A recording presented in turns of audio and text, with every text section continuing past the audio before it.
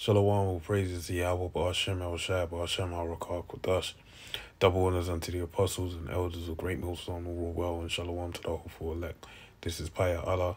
The title of this video is Salvation is for Israel. Okay, so I got a few precepts I want to delve into.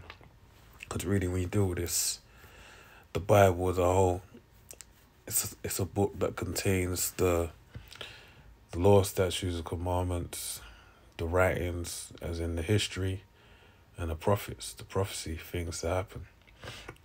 Now, all this book pertains to the children of Israel, all right? It's that they are the focal point of the whole of the Bible. More so as well, the Heavenly Father, Yahweh, and His Son, Yahushua, which is the Heavenly Father's word, all right? Which, as it said, lo, I come in the volume of the book, it is written of me. The whole book really pertains to Yahushua, Yahweh, Yahushua. Now, with that being the case, salvation is only for the children of Israel, all right? The Lord's people.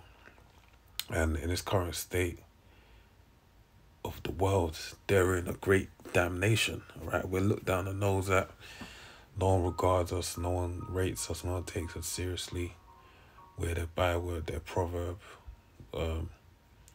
Basically, we ain't, we're nobodies in this world, all right? And that is a great damnation, all right? We're living in hell, okay? So in living in a hell, we need salvation. We need an out. And the only out we have is our Lord and Savior, Yahushua, the only begotten Son of the Heavenly Father. Through his name, his mediation, if we be of the elect, Lord willing, which we hope to be at that number, then we're ordained to be blessed on this side and have no part in that of the second death. But ultimately, the whole of the nation of Israel will be included in that salvation. All right, but they'll have to go through the literal fire as opposed to the furnace of the fire, or the furnace of affliction. So I've got a couple scriptures. I'm going to get right into them. Lord, will you be edified? Says the book of Amos 3:1. Hear this word that the Lord Yahweh has spoken against you, O children of Israel. Right, so this word is spoken against the children of Israel. This word pertains to the children of Israel, the so-called Negroes, Hispanics, and Native Americans, and the various of the line of Israel scattered abroad, against the whole family which I brought up from the land of Egypt, saying, you only have I known of all the families of the earth, therefore I will punish you for all your iniquities. Right, so the Heavenly Father has only known us, and that's why we're being punished in the fashion that we are being punished. All right, and people will think, oh yeah, you see, you're nobodies. No one cares about you. There's no God in heaven that cares about you. But no, He cares, and that's why He's punishing us. He's setting us right. All right, preparing us for the kingdom.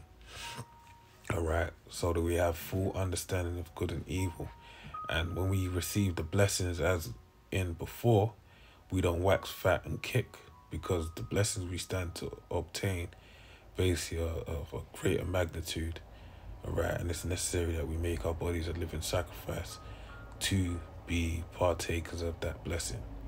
All right, so let's build upon this.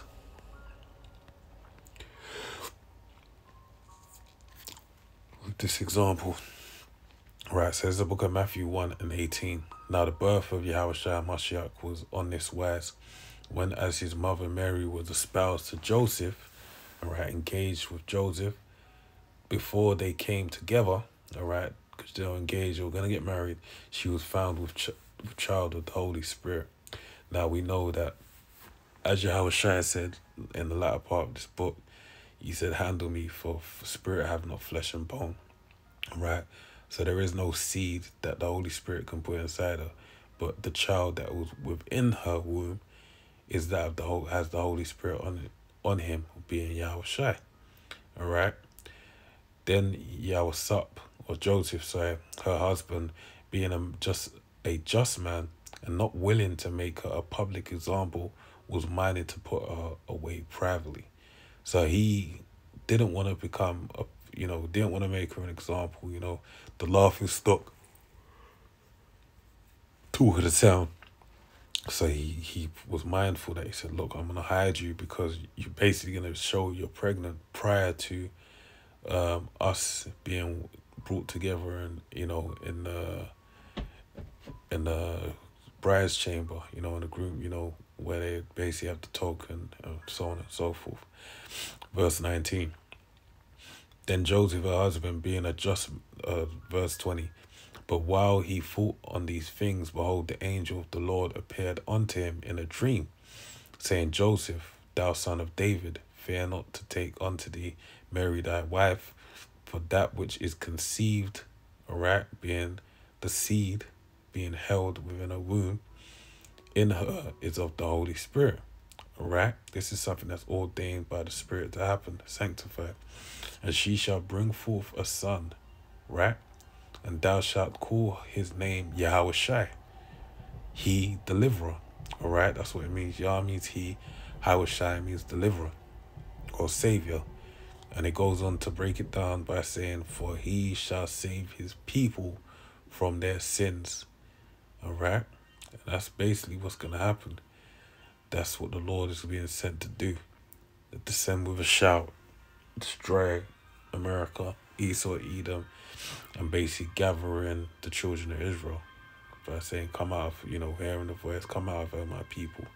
In Revelation 18, verse 22, now all this was done that it might be fulfilled that was spoken of the Lord by the prophet, saying, behold, a virgin shall be with child and shall bring forth a son, and they shall call his name Emmanuel, God with us, which is going to say, Emmanuel, I forget how to say it in Lashon Kodash, which being interpreted is the Most High with us. So all this was a fulfillment of what the Most High being with the children of Israel by bringing his son to deliver the children of Israel. That's why the Lord said there's no way I am, wow.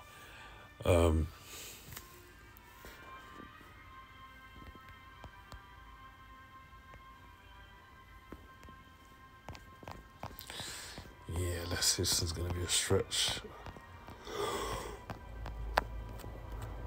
John, Lord willing.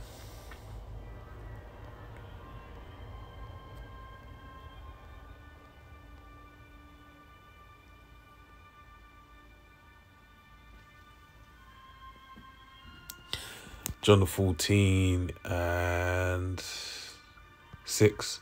I am the way, the truth, and the life. No man cometh unto the Father but by me. And that's why the Lord said that. Because he is the mediator. As Paul wrote in his epistles, there's no mediator, but there's one mediator, in Yahushua. So I'll close out with this last scripture. This is the book of Isaiah 45, 16 and 17. Or 17 and 18, Salah. Which reads, but Israel, Yasha Allah, so-called Negroes, Hispanics, and Native Americans, shall be saved in the Lord Yahweh with an everlasting salvation.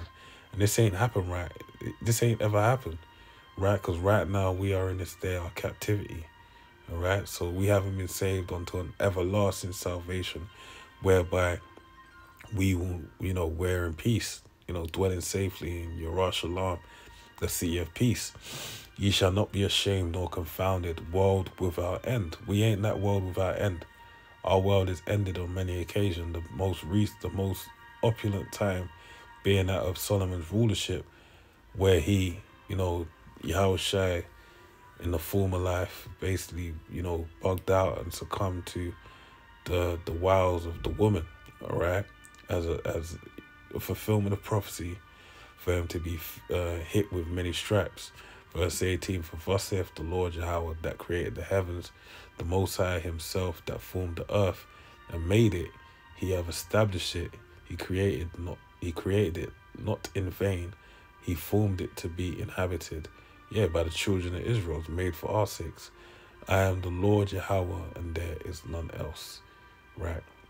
Just as he said also in Jeremiah the 30th chapter, when he spoke about Israel, the the things of the earth, how they can't go depart from being, because Israel, if they did, Israel would depart as well. This is something that's going to happen whether Esau likes it or not, the heathen likes it or not. Salvation is for Israel and Israel only. So with that, I pray you're edified to the next one. Say shalom, shalom.